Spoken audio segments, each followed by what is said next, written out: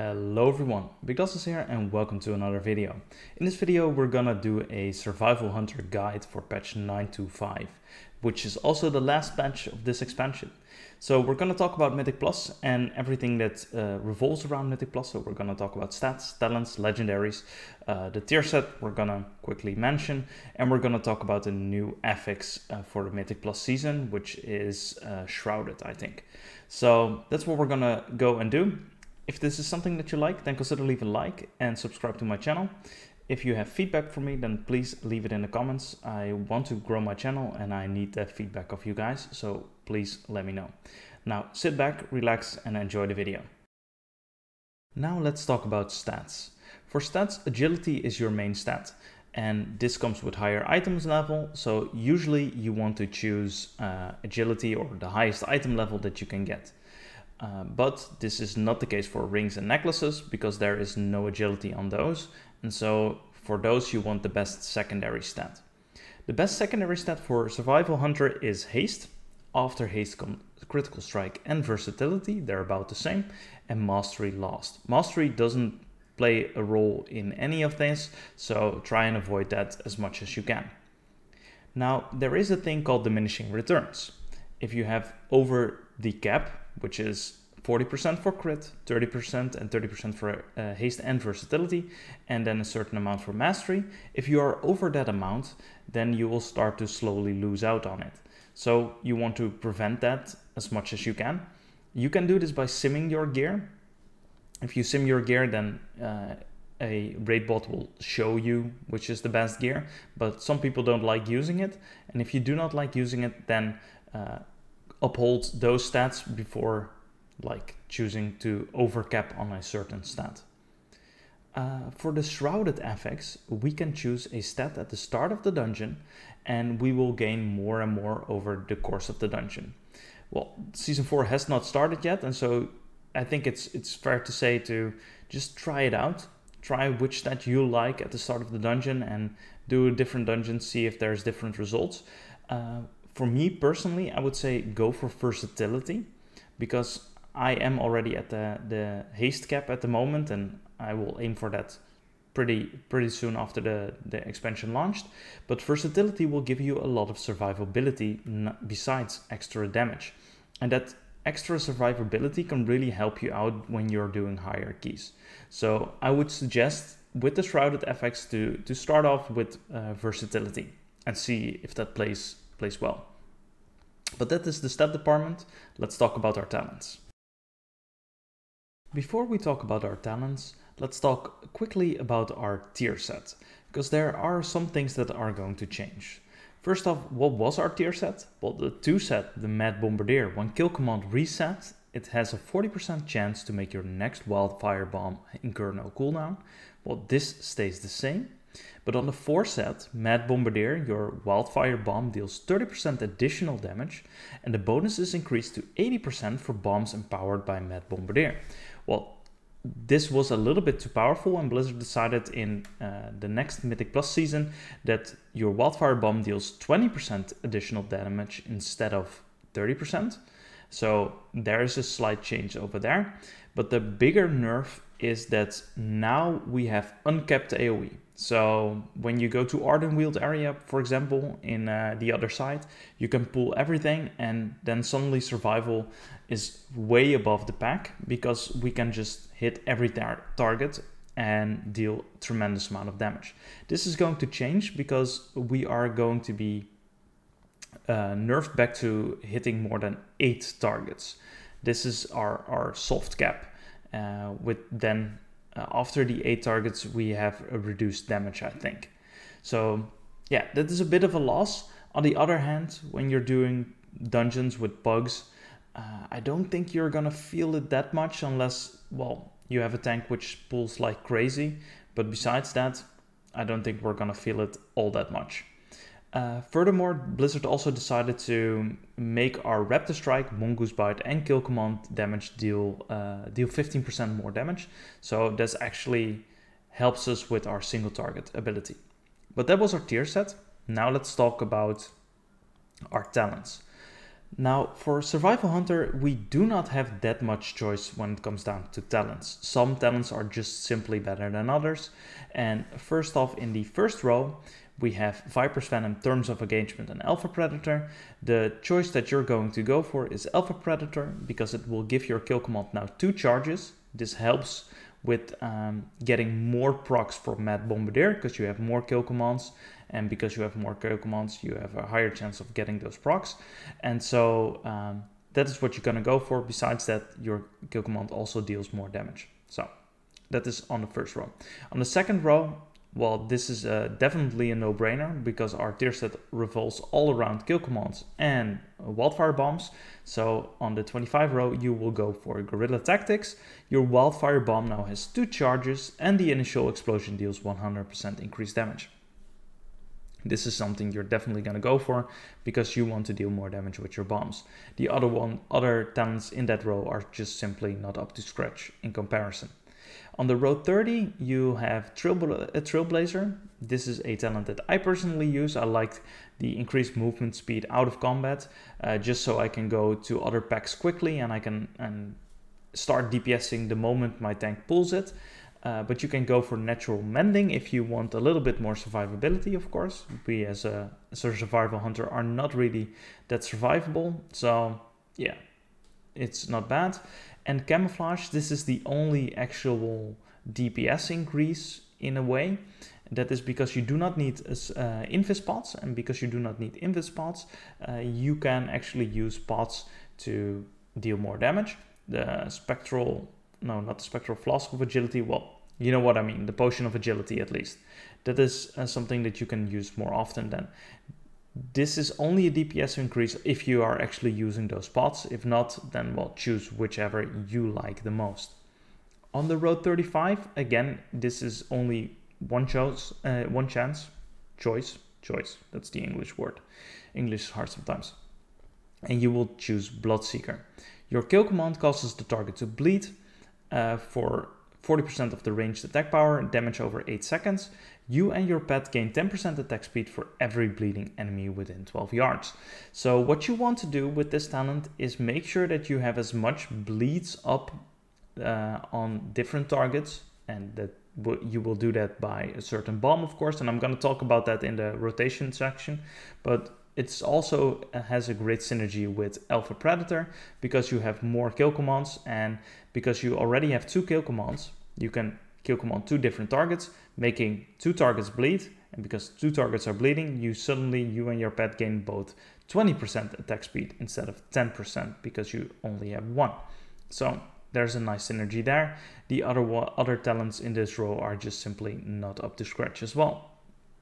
Now on the row 40, I would highly suggest Binding Shot. We're talking about Mythic Plus anyway, and so you want Binding Shot because it's a very powerful talent and you will hold enemies in place, making the life of your tank so much easier. So you're gonna go with that. Now on the 45 row, you're gonna go with Tip of the Spear. This kill command increases the damage of your next Raptor Strike by 25%, stacking up to 3 times. This is nice, especially with the new single target buffs that we're gaining at the start of season 4. So this makes this talent a little bit more worth and deals just that little bit more single target damage. Now on the row 50, we're going to go for Wildfire Infusion because we want to change our bombs in certain ways, and those will then again deal a lot more damage than the other options that are in this row. So you're going to go with Wildfire Infusion. How the bombs change with the different colors, I'm going to talk about that in our rotation section. Now let's talk about Soulbinds and Covenants. Now the Covenant that you're going to go for is Kyrian. This is the best Covenant for Mythic Plus in general for the Survival Hunter. The Night Fae is a close second, although it's better for raiding than for Mythic Plus. Now, if you're going Kyrian, then you of course have 3 choices: Pelagos, Clea, and Forgelight Prime Mechanicos. You're gonna go with Forgelight Prime, and that is because the last talent in the row Effuse Anima Accelerator. This will reduce the cooldown of your resonating arrow by 4 seconds per affected enemy, reducing it with a maximum of 20 seconds. And so you have your resonating arrow every 40 seconds if you play it around 5 targets.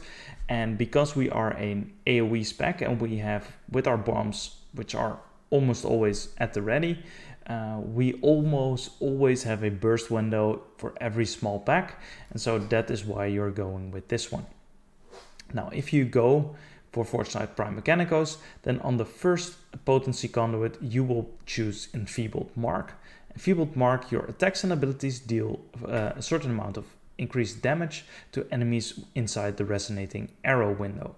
So enemies inside the resonating arrow take more damage, and yeah, this is really, really strong, especially if you have it up every 40 seconds. Now then you go down for the first finesse conduit. There you can choose, well, there's not really any good choices except for Reversal of Fortune, which will give you, when you interrupt someone with a counter shot, then, or muzzle in our case, when you interrupt someone with our muzzle, you gain a certain amount of focus back. It's not that great, but the other choices for the finesse conduits are just way worse, so you're gonna go with this one. Then for our endurance conduit, I would highly suggest taking Marksman Advantage. Place a Hunter's Mark on a target, and that target will then deal reduced damage to you. This is very good, for example, on like Shards of Helkias, when you're in Halls of Atonement, where he does this pulse-sensing AoE damage, or bosses where they do just unavoidable damage to everyone in the raid or everyone in the party. And that way you can just slightly reduce it because we are not that tanky. This will help us out. Combine this with Resilience of the Hunter, the other endurance conduit, which is one tier lower in this row. I'm sorry about that. When Feign Death ends, you take 11% or a certain amount of percent reduced damage for 8 seconds. So combine these two and you can make yourself pretty tanky. So again, Shard of Helkias, when he starts slamming the ground, you already have your Hunter's Mark on him, and you quickly Feign Death and cancel your Feign Death. That way you don't stay and lie on the ground, you just lie down and stand back up again. It cancels it, and then you suddenly have a certain amount of reduced damage, making it surviving a little bit easier. Underneath that, there's Hammer of Genesis. Damaging a new enemy grants you 3% haste for 10 seconds, stacking up to 5 times. This is very, very strong. Haste was our main secondary stat, and so more haste is just more powerful. And because sometimes enemies slowly trickle in, you can uphold this 15% haste buff for quite some time if you are lucky. So highly suggest taking that one. It's very strong. Underneath that, if we go down the line, Strength of the Pack. When kill command's cooldown is reset, gain 8% increased damage for 4 seconds. This one is incredibly powerful because your kill command will reset all the time, gaining 8% increased damage for 4 seconds. And if you I won't say you have this up all the time, but especially in the red bomb window, you will have it up the entire time. So take this one, very strong. Then we go to the left and you choose Soul Glow Spectrometer. That's fine. And then we have our last endurance conduit. So we're pretty tanky. We take 3 endurance conduits in this row. And there you can, in my opinion, you have like a choice. You can go for either Rejuvenating Wind. Your exhilaration heals more. This is good if you chose the talent of exhilaration, so you have more exhilaration. It's a good combination. I always find Condensed Anima Sphere the other option. When you take damage, you heal for a certain amount of percent for your maximum health. This can only occur once every 10 seconds. This is just a passive heal over time, and it ticks up. It's pretty decent at the end of the dungeon. So one of the two, I would go for Condensed Anima Sphere if I'm not using the talent for acceleration. If I am using the talent for acceleration, for example, when I'm doing higher level content and I want to survive just a little bit more, I will choose rejuvenating wind. Now let's talk about the rotation. And the rotation I'm gonna show you very slowly, and I'm gonna talk about all the mindsets and things that I pay attention to. But before we start off, the first thing that you need to know is your bombs are focused inside a cone. And that is very important, because if you position yourself, like for example this, and I throw my bomb at the front target, so I focus the front target, I throw my bomb, as you can see, all the targets got hit, right? Now, let's wait till this drops off. Now I focus we focus the back target. Now I throw my bomb, and as you can see, I hit 4 of the 5 targets. I did not hit all of them. Maybe if I position myself like, for example, like this, and I throw my bomb, again, I do not hit all my targets. So it's important that you throw your bomb in a certain way, and that you position yourself in a way that you always have like a V shape, all the mobs in front of you, and you focus the one that is closest to you. This is very important, especially, well, not really especially, but when we're going in season 4, we only hit 8 targets, and you want to make the most out of that. All right, so what do we do before a pool? Let's bring up my pad. Some things that you can see, for example, down in the bottom right corner of my screen, you will see the buttons that I press. And so you can look at that while I slowly talk over it as well. I'm not going to use any of my cooldowns right now, but this is a Mythic Plus pool. My tank is running in. Now, my tank is running in. What I want to do is use my Serpent Sting to hit up about 3, maybe 4 mobs if I can, while he's running up. And I do that because I want my tank, or I want to start dealing damage. But what I also want to do is use misdirect on my tank while I'm doing it. So I use misdirect, and then I start dotting up my enemies with Serpent Sting. When I do that, I start running in. All right, so let's do this example again. I used my misdirect. I'm starting to walk in. I'm Serpent Stinging my mobs. 1, 2, 3, 4. Now I'm close. I'm gonna use Coordinated Assault with my trinket. I'm gonna use my Resonating Arrows.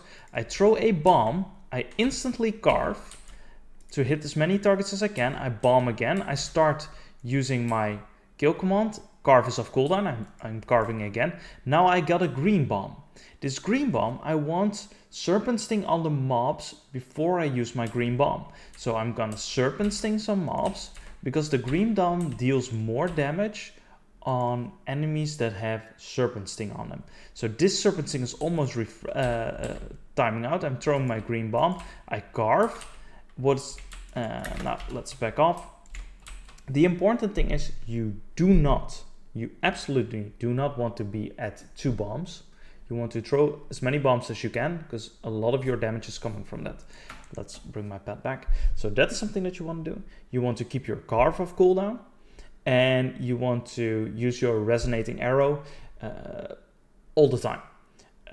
If you know that you're going into a pool, for example, with 5 mobs, and you're slowly killing off the pack that you just came out, and your Resonating Arrow comes off cooldown, don't use it. Use it in the next pool. Consider this. Can you make the most out of the full duration of your Resonating Arrow? And this is for all your cooldowns. If you are new to the game maybe, or you're learning this pack, or you're looking at this video for some reason, although you do not want to play this pack, I don't know. It's all up to you. But if you are looking at this, use your cooldowns if you think that you can use it for the full duration. If you can't use it for the full duration, then consider the next thing. Are you going to need it in the next pool? Are you going to have to run a long way, and is your cooldown back up anyway? Then use it. If not, if you're going into maybe a very hard pool, then hold it. So, rotation wise, I'm gonna go and do it now a little bit more quickly. I think everything is off cooldown. So we're gonna do it quickly this time, and I'm gonna try and talk over it as well and do it correctly. And you can watch what I'm doing down in the bottom right corner. So I misdirect my tank. We are running in. I start serpent stinging the mobs. Serpent sting, serpent sting, serpent sting. I'm close by. I pop all my cooldowns, my racial, my resonating arrow. I bomb, carve, bomb. I start using kill command. Now I'm gonna carve again. I'm gonna serpent sting because I have a green bomb. I'm gonna green bomb. My carve is off cooldown. I'm gonna use it. I'm gonna use my kill command for a bit. I want to use my blue bomb, but I want to use it instantly with a carve, because now, as you can see over here, every mob has a bleed. And that bleed, what does that do? That bleed makes us, because we chose the talent, as I've told you, Bloodseeker, that bleed will give us extra attack speed, our pet attack speed, and that helps just killing everything just a little bit more quickly. So let's talk about the different color bombs. I've talked about it a bit, but let's just mention it quickly right now. Our red bomb, if we use our red bomb, then when, let's see, can I bring it up here? Yeah, that the red bomb is the pheromone bomb. Our kill command has a 100% chance to reset against target coated with pheromones. So our red bomb will instantly reset, and because it resets, it really goes well with our tier set, of course, because when our kill command resets, it has a 40% chance to make your next wildfire bomb in kernel cooldown, making it so that we have another bomb to use. So in your red bomb window, you will spam kill command like crazy. All right. Now for our blue bomb is the shrapnel bomb. For our blue bomb, when we throw it, we want to use carve immediately and carve again when it comes back off cooldown right away, because that way you will give the enemy 2 stacks of a bleed, stacking it up to 3 times, so you can even use your Raptor Strike if you want to. This is not really something that you need to focus.